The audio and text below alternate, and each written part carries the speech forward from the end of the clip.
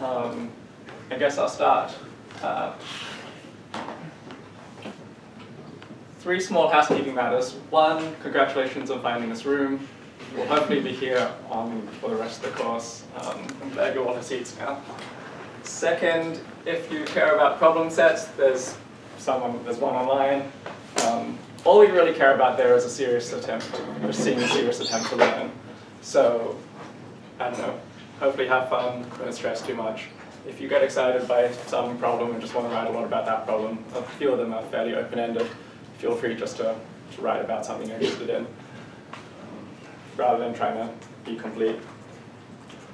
And lastly, the video seems to have sort of worked from last time, so it's on the internet, it's on YouTube, and you can find it at the link to on the course webpage.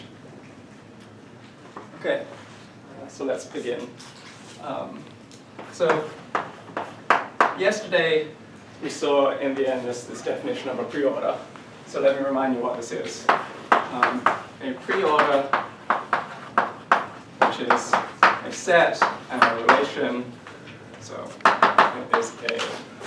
it is a set P, a relation less than a subset of P times P, and then such that 1, writing this relation infix, we say x is less than x, so xx is in this relation, and 2, such that if xy is in the relation, we say x is less than y and y is less than z, then x is less than z. Is this large enough for everyone to read in the back? Cool. And I'm loud enough? Great. Okay, so why do we care about this structure? First, we saw a bunch of interesting examples yesterday, and we'll see more in the next half hour. But second, this is a course on applied category theory, and a preorder happens to be one of the elementary examples, or an elementary class of categories. Well, a preorder happens to be an elementary category. So much of, when you're exploring concepts in category theory, one thing that's often very sort of, I don't know, illuminating to do is explore the implications for that concept inside the setting of preorders. And so that's part of what we'll do throughout this lecture. This condition is often called reflexivity, to put a name to it. And this is often called transitivity. But they're shadows of other categorical notions. So just a quick show of hands. Who has, in an applied category theory course, who has seen the notion of category before? Who would be comfortable writing the definition on the board right now? And who has never heard of it before? Okay, so that's great. It's a great audience. For those of you who haven't seen it before, just take away that this is a sort of category. So we're already inside category theory. For those that have seen the definition before and are familiar with it, you may want to think of, say 2 more precise statements than that. First is a preorder is a category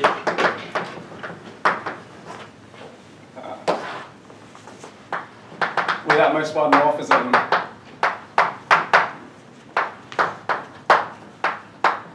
between any 2 objects.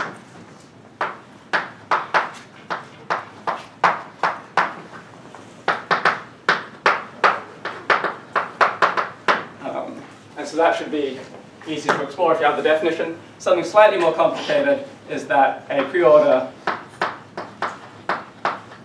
is a Boole-enriched category. So that's just something for people to think about if this is review to them.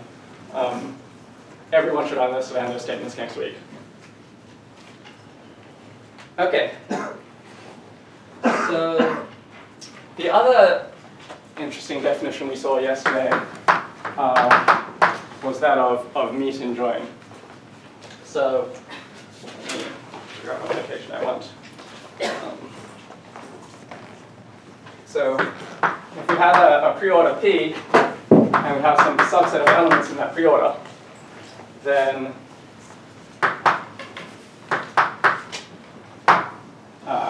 we say that some element of that preorder P is a meet of A if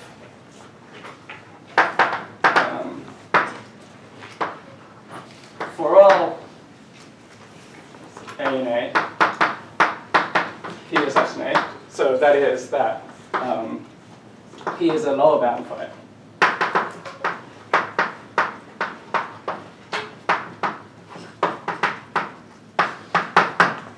Right? I'll call this A. And so P is a lower bound, and meet is also a greatest lower bound. So that means that for all Q in P such that Q is also a lower bound of A, okay? So it's such that for all A in A, Q is less than A, we have that Q is less than P. So P is greatest lower bound.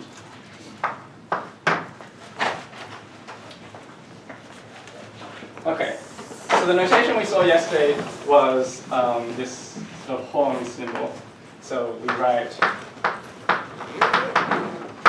P is equal to, could say the meet of A, it could also be sort of the meet of A such that A is in A, or yesterday we saw a notation like this, where these A1 to AN are the elements of A. This is not to say that A is finite, but in the finite case, we might write this. And in particular, in the case that A has two elements, we write, let's call them A and B, then we'll write A meet B. Okay. Similarly, A join is, this is a greatest lower bound, is A least upper bound. So it's the same idea, but you reverse all the inequalities.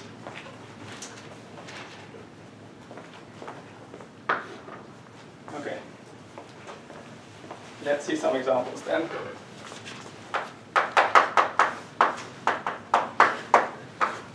So a very elementary poset is this poset O, which is the same ball that appears in that statement over there. So I'm going to write posets using this convention called a Hasse diagram. But in particular, what it is, it's a bunch of points, which I'm going to write here as T and F for true and false, and there's an arrow between them indicating the order. So this is the pre-order, which has the set, whose set P is T, F, so, and it has the order that F is less than true, but also for it to be a poset, you need to close under, sorry, a pre-order, a poset is another similar word, and I'll use it basically as the same word in this course. You need to close under these two statements. So in particular, true is less than true and false is less than false. Okay, so let's compute just binary meets in this poset. So what would true meet true be? It's the the greatest lower bound. So it's an element in the poset that's both less than true and less than true, and greater than anything else that is less than both those things. So what does that mean? Any ideas? Yeah, it's true. That's what I've talked about before. You end up saying true a lot. Similarly, the argument for false is very similar. The greatest lower bound of false and false is again false, and if you have true and false, the greatest lower bound has to be less than both true and false, so it has to be false, and false is in fact the only lower bound. So we have this table here for binary or pairwise meets. So you might notice, if you've done some elementary logic, that this is the truth table for AND. Okay. Similarly, if we do a similar computation for binary join, the same sorts of argument for the truth table is this, which means the truth table is OR. Okay. So these notions of and OR just arise from the analysis of this simple poset here with two elements where one is greater than the other, and these notions of least upper bound and greatest lower bound. Okay, so that's one example. I'm going to run through a bunch more examples and we'll see some familiar notions. So, second, let's talk about power sets. So, to every set X, you can associate the set of subsets of X and inclusion ordering. So what is a subset of X? Let's pick a particular set. We're going to pick the set square times smiley face. Okay. So given the set, what is a subset? Well, it's any collection of things in here. Okay. So there's the collection has everything in there. There's the collection of nothing in there, which I'm going to write with this empty set symbol, but you also might write with sort of brackets with nothing in between. And then you have all the sorts of pairs. So box times, box smiley face, times smiley face, and then individual ones, box times smiley face. And so to complete this diagram, these are the elements of this power set of this set. And inclusion, this subset or inclusion ordering says that we have an arrow from one to the other when this one set is contained in another. So box is contained in box times, so there's an arrow there. And it's also contained there. Similarly, we have these arrows. The empty set is contained in everything.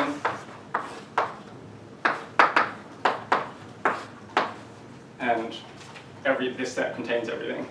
So you'll notice that I haven't drawn, for example, the arrow from box to everything, but that's sort of implicit in the fact that there's a path and this notion here of transitivity. Okay, so we have another poset, and I want to think about what I meet and join in the setting. So it turns out that meet is equal to intersection. So let's think about this.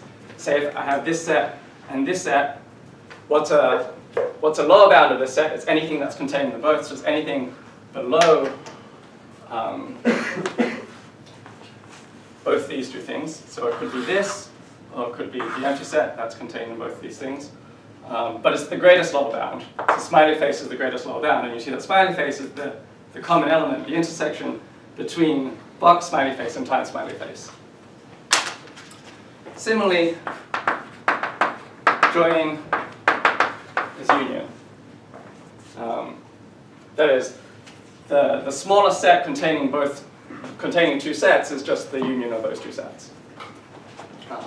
So it's fairly straightforward to see, but again we see familiar notions coming out of this notion of preorder and out of these constructions join and meet.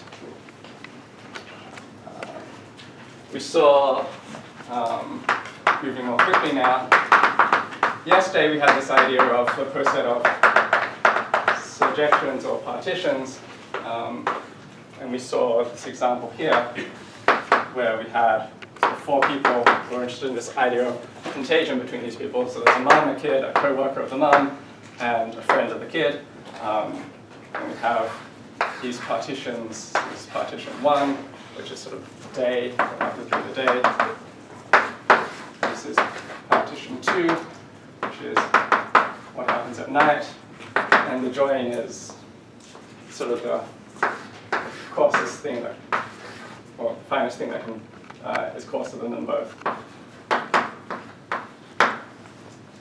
Right?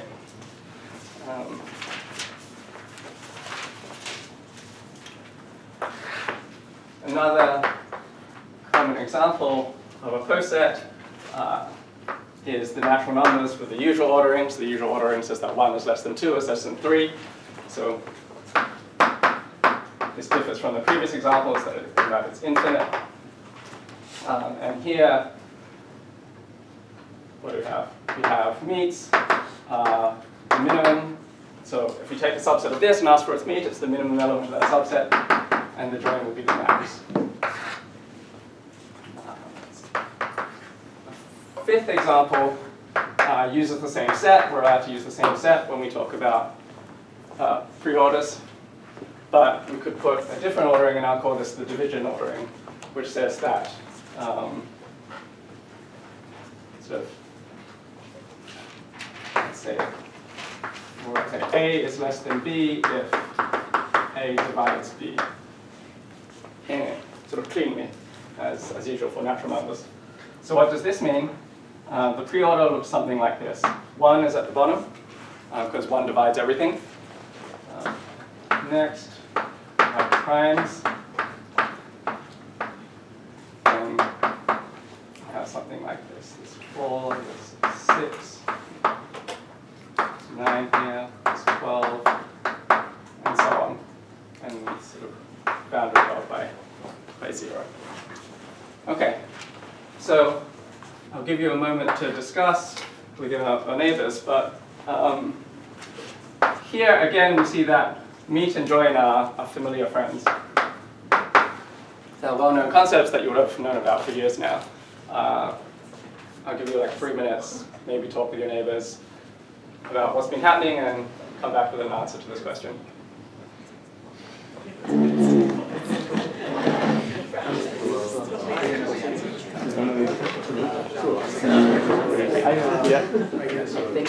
I think I've seen this one, so I'm curious what you're on. Like the greatest common like GCD and LCM. Yeah, you get the max of each of the prime power. Right, yeah, that's a great way to say it. Or max of if you just take the non-zero numbers, you also get that sort of like a grid, right, where you have one dimension for each prime, right? So you basically have an infinite set for each prime. So just a bunch of those multiplied. I mean, this is great. I can say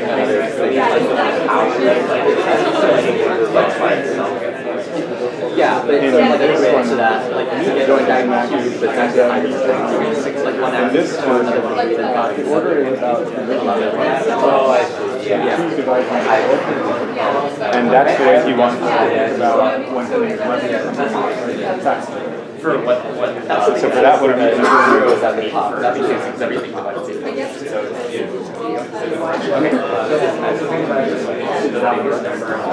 It's a valid ordering because it satisfies those two powers. So everything divided x divides y and y divides b.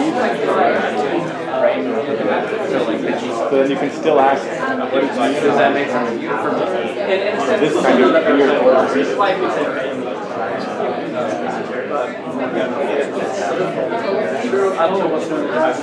We usually say post-set. Yeah. Right.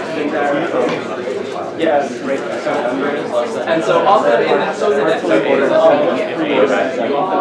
so if we have two numbers, right?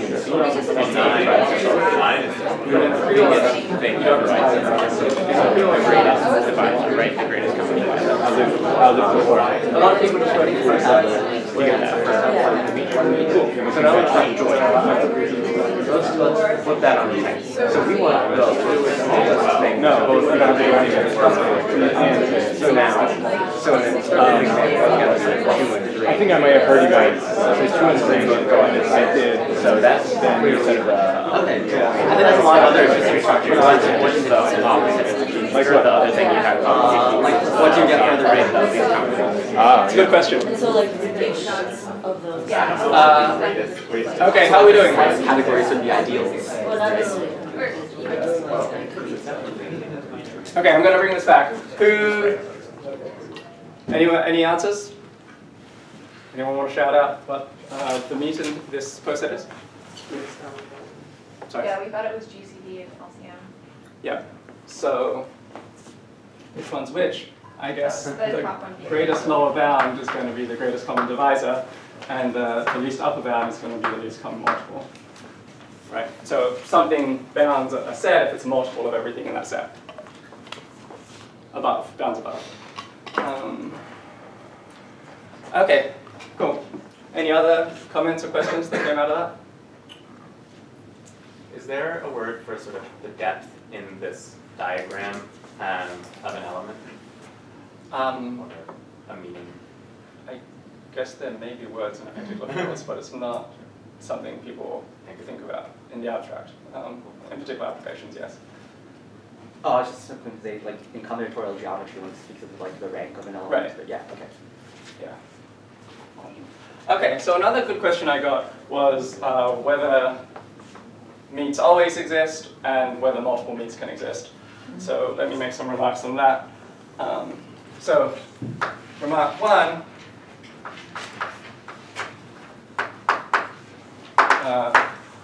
meets or joins may not exist.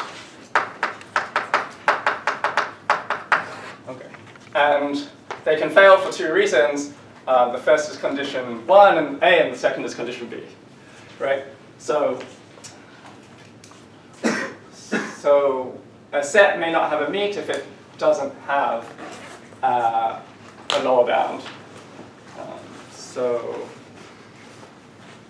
one example is if we take this sort of example of the integers or the natural numbers, which looks like this, approximately, and then we take, say, the set of all evens, and it continues up. Right? Then, if we ask for a join of this, a least upper bound, this set has no upper bound, right? It goes, maybe I should write the actual numbers in 0, 1, 2, 3, 4. Right. So the meet of sort of 2, I call it 2n inside n, does not exist. The join? Sorry, the join. Thanks. Another reason that a meet or join may not exist is that there might be multiple lower bounds, none of which is, or upper bounds, none of which is the greatest.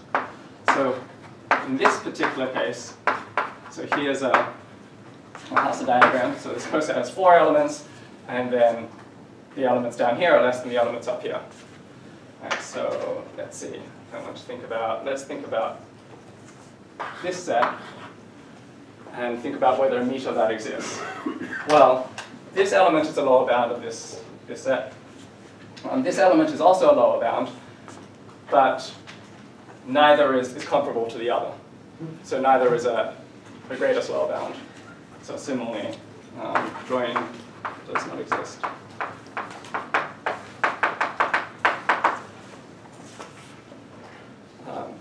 Thirdly, the second remark is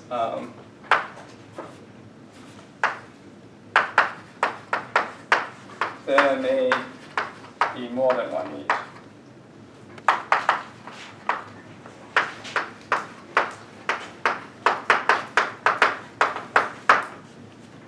So there was a discussion yesterday about the difference between partitions and surjections, and you can view them as very similar structures, but with surjections, there were many surjections that witnessed each partition. And because all of them are equivalent, all of those different surjections, so that is any map from this 4-element set to a 1-element set, can be considered a join of this pair here. To sort of reduce that to its essence, you might consider this poset here, which has two elements, and they're both less than each other. So it's the total relation here. So if I look for the join of any set up here, right, maybe this one. So this is a lower bound of itself, and it's in fact greater than every other lower bound. But so is this one. So they're both meets of this set here. So this sort of hints at a theme that will come up more as we shift to categories proper. But that category theory really only sees things up to what is known as isomorphism. And these 2 points are essentially equivalent, or in the terminology, isomorphic. So how might we understand that here? Well, if we call this A and B, and you might imagine this as being part of a bit larger poset, but you just have two elements that are less than equal to each other. So it's a fact in any pre-order that if A is less than B and B is less than A, then for all other elements of that poset, A is less than P if and only if B is less than P. And similarly, P is less than A if and only if P is less than B. So all that to say, somehow if you have n elements that are both less than or equal to each other, then as far as the rest of the poset is concerned, they look the same. And that's sort of this notion of isomorphism and this notion that we sort of work without seeing in some sense. Which is why I've been saying A meet rather than, rather sometimes we say B meet or something rather than A meet or something.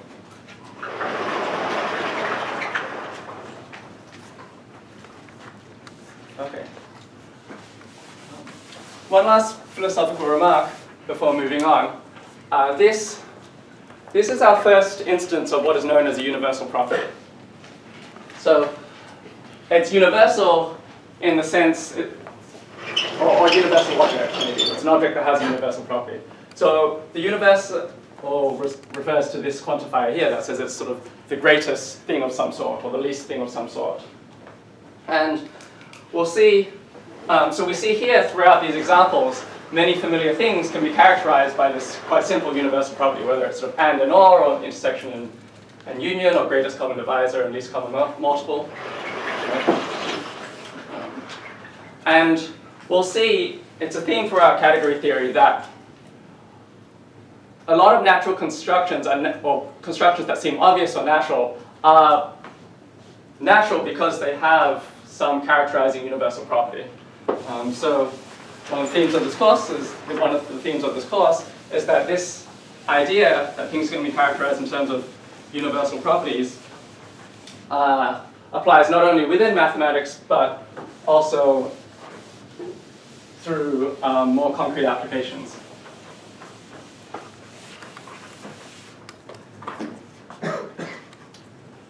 Okay. So section 2, I'm going to talk about maps.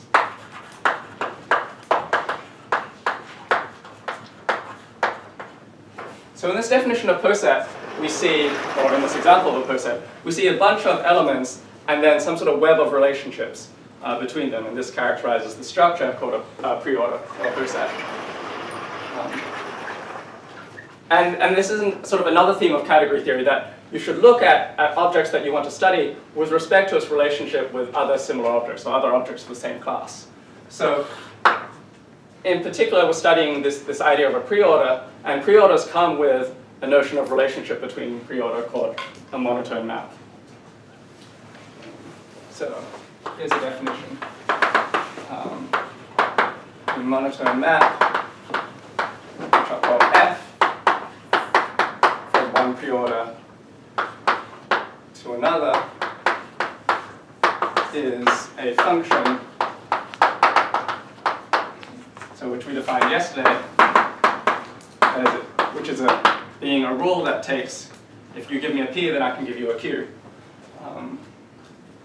There's a function such that if, say, P is less than P prime in P, then this order is preserved. So f of P is less than f of P prime in Q.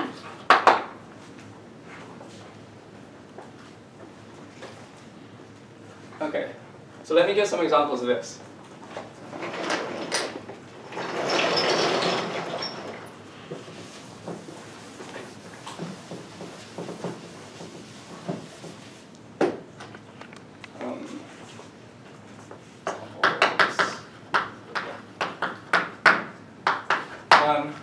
So another, a sort of simple post set is the tree of life. Right? And so this is a way of classifying a whole lot of species, and we have things like, I don't know,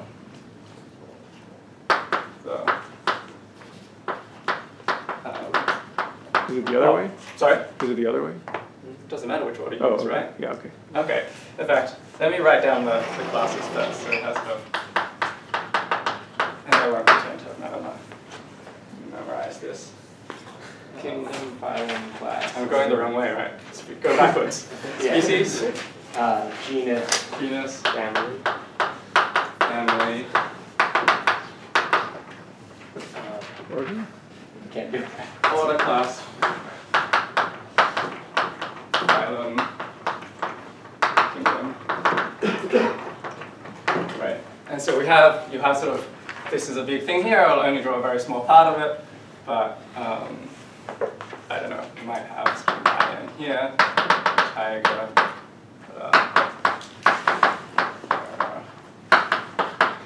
I don't know, carnivore, mammal. And so there is a map from this sort of big tree of life that says that these things are species. These are probably families, I think. Genus. No, genus.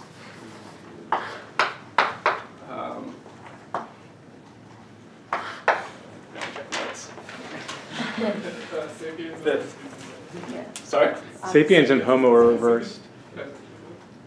Yeah. Great. Thanks.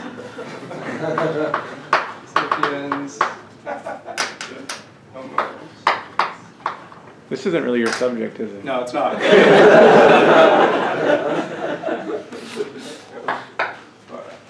There we are. But the point being, there's two pre-orders, and there's a map between them that, given some sort of classification, you can give it, or given some, what do you call these things? Thing, you can give it this class. What? Taxa? Taxa? Yeah, maybe. I don't know. It's not my subject. There's a function between them that preserves the order. That's what we really want to witness.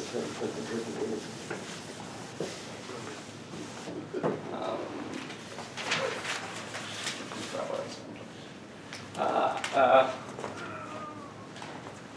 more mathematical example is something like cardinality. So if we have this pre-order called the power set with inclusion. We also had this pre-order, the natural numbers with the usual ordering.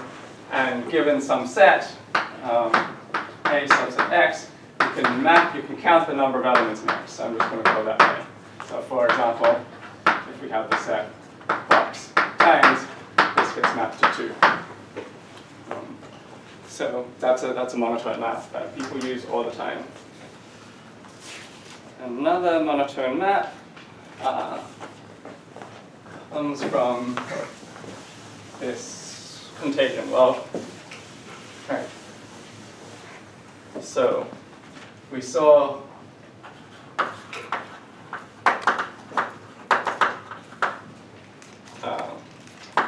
we have this first set of partitions of these 4 individuals. And I want to map to the Booleans, to true false, that basically asks, are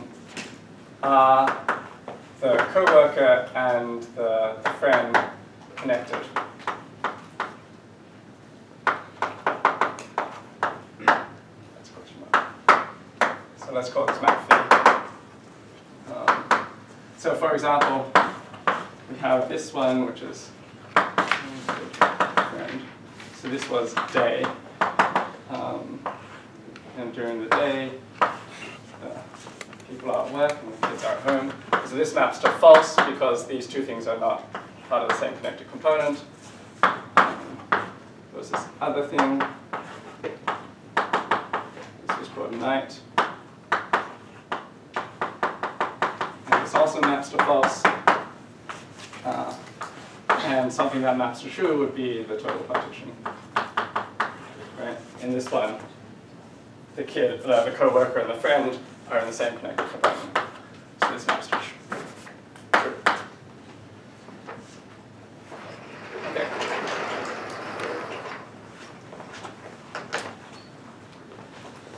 So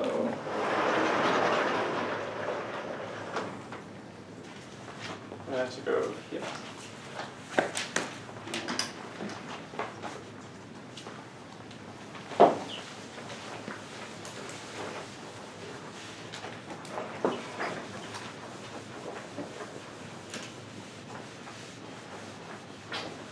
So a definition that will be relevant for the rest of this lecture and beyond is that a monotone map F reserves, let's just say joins. So that's the term, reserves joins if for all, let's say P prime and P, f of P join P prime is equal to f of P join f of P prime. Okay. So, question, is that map phi monotone? I told you yes, but maybe you should argue it. And two, does it preserve joins?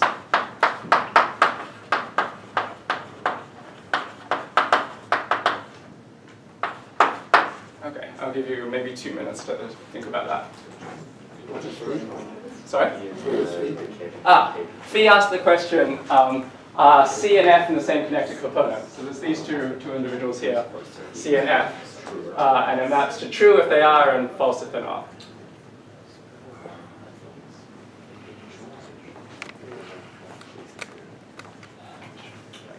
Yeah. So if you have an infinite two-order, then are joins of infinite sets necessarily going to be preserved by that join? Oh, sorry. That was bad. Yeah, sorry. You're right.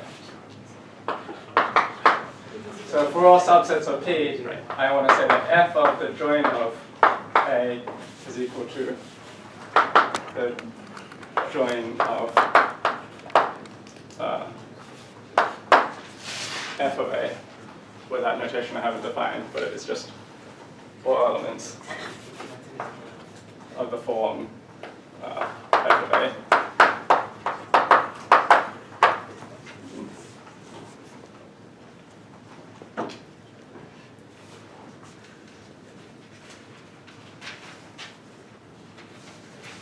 Okay. Do people want to, how are people doing in terms of this question? Does anyone doubt its correctness in terms of formulation?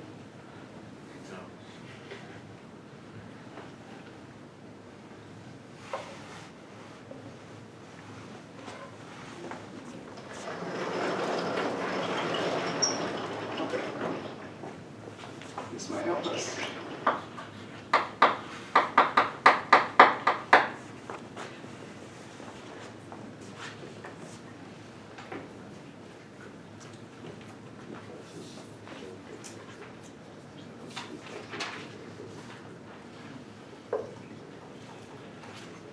Okay, I want to keep moving.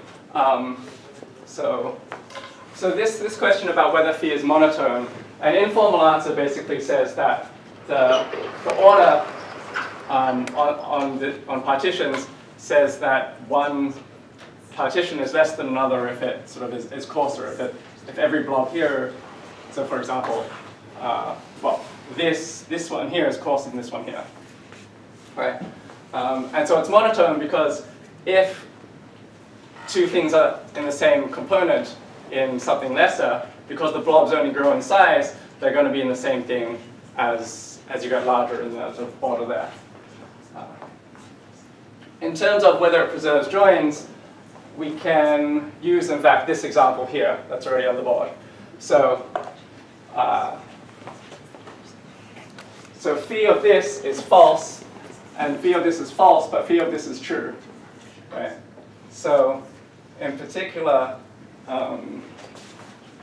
if we take, so answer, phi does not preserve joins.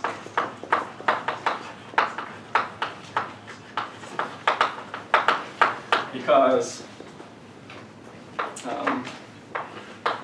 phi of day join phi of night is equal to false join false, which is equal to false, but phi of day join night is equal to true, right? And so these two things are not equal. So an important fact then is that monotone maps, even though they preserve some structure, the order, do not have to preserve these universal properties. And in fact, this is the generative effect idea that is referred to in the title of these two lectures and is developed further in the book and the further reading in this thesis of Ellie Adams. But the point being that if you look at different sort of views of these individual systems, you see that somehow the co-worker and the friend are separated. But when you look at what happens when you combine these systems, you find that this sort of separation fails now. That the information here is not just simply the join of the information here and the information here. Right. And so this is something that's worth studying in much more complicated situations, and this sort of language gives you a handle on that. Okay. This lets us move into the idea of a Galois connection, which is so a Galois connection is also termed an adjunction, but that's a more general categorical term. And it's sort of the second view that we're going to have after meets and joins, which correspond to limits and co-limits of universal properties or universal constructions in category theory. Okay, so part 3 is Galois connections.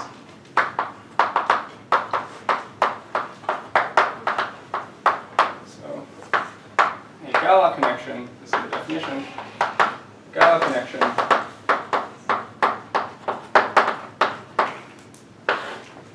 is sort of a pair of cosets, P and Q, and morphisms, so monotone maps, F and G.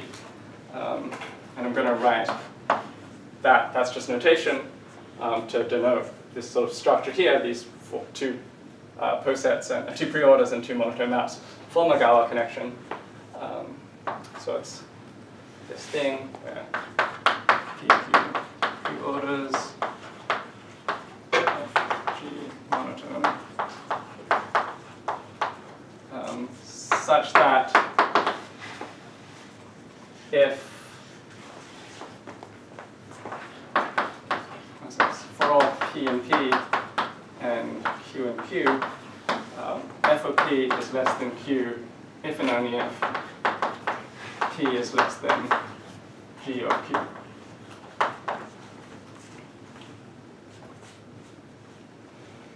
Okay, so let's give some examples of this idea.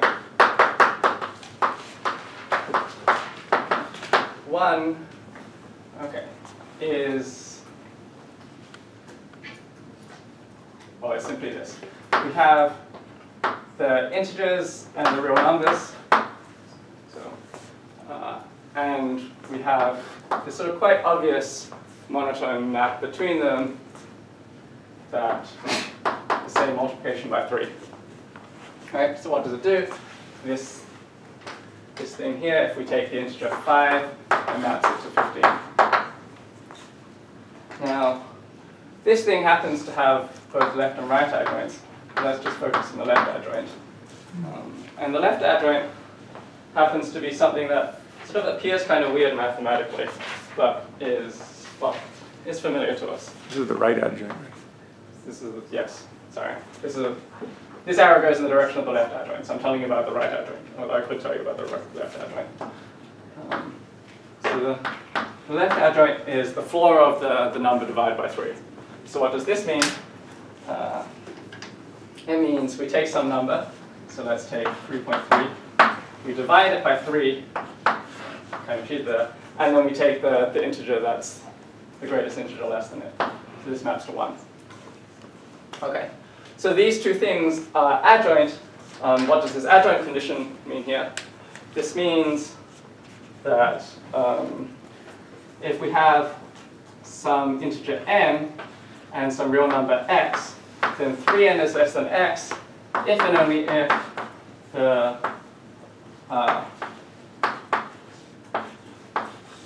if n is less than the greatest integer less than x divided by 3.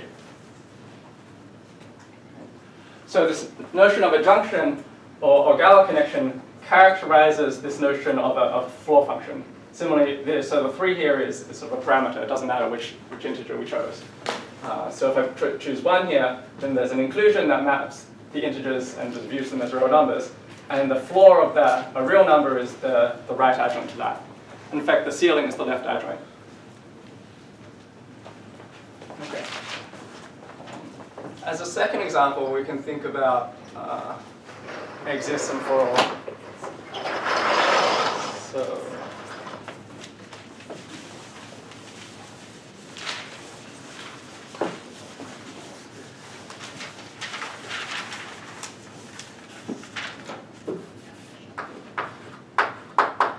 let's call it there exists.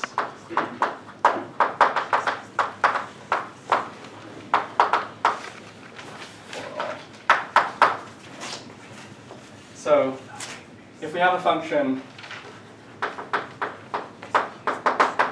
if we have two sets, x and y, and a function between them, then we get, in fact, two Galois connections between the power set of x and the power set of y, which are the cosets we saw earlier. So I'll give them names first, and then tell you what they are. So we have f upper star, we have going from p, the power set of y, to the power set of x, and then in reverse we've got f lower shriek, it's called, and then f lower star. And if you want to know which way the junctions go. Sorry, I should have said, I guess I never wrote this down, but I will. Just to be explicit, we call f, so a Galois connection consists of two maps. We call one of them the left adjoint and the other the right adjoint. And in particular, we call f the left adjoint and g the right adjoint. But, so to give you some definitions of these maps, there's an obvious map that takes a subset of y and gives you a subset of x. And this map is called f upper star, but it's also just commonly written as f inverse. So it takes a subset b of y and returns the elements of a in x such that f of a exists in y. B? Sorry, b. Right, thanks. We also have f lower shriek is known as the direct image. And so this is the set of y and y such that there exists a and a such that f of a equals y. And this is down here. And your arrow goes wrong. The arrow goes the wrong way on the. Thanks. F lower star of a is equal to y and y, such that for all a in x, such that f of a equals y, we have a in a. Let me do it one time. Okay. It would help to see an example of this because it really clarifies these notions.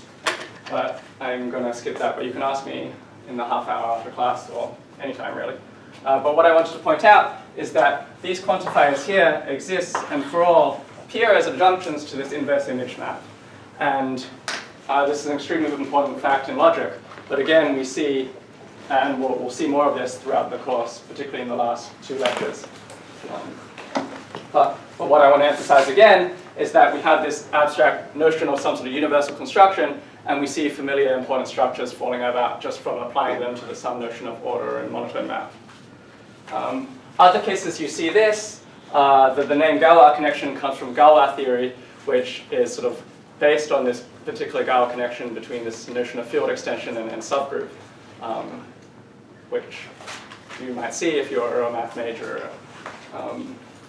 And it was sort of extremely important in solving sort of millennia-old problems about the insolubility of the quintic and trisecting angles and things like that. There's a cool Galois connection between these things called relational clones, or basically between some relational picture and some functional picture in CSPs and things like 3-SAT, which allows you to talk about certain hardness conjectures about solvability problems, which is really cool. In the problem set, you'll see a cute little example about sort of pragmatics. So there's this notion, if I ask, say, or someone asks, did you enjoy this lecture? And someone responds, I enjoyed the first half. You have a particular understanding of the semantics of that. That is, literally, you enjoyed the first half and who knows about the second half. But you might reasonably infer that the person didn't enjoy the second half. And this is a sort of computation that we do all the time that is kind of captured in this notion of Galois connection. And you'll see if you do the p-set. But in one last minute, I want to bring this notion of Galois connection back to this notion of preserving joins and this idea of generative effects.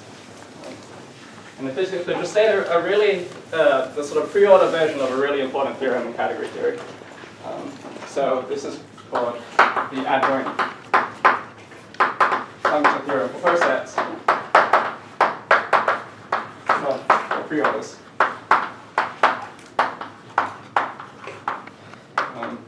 And it says that a monotone map F is a left adjoint if and only if it preserves joins and a right adjoint if and only if it preserves meets.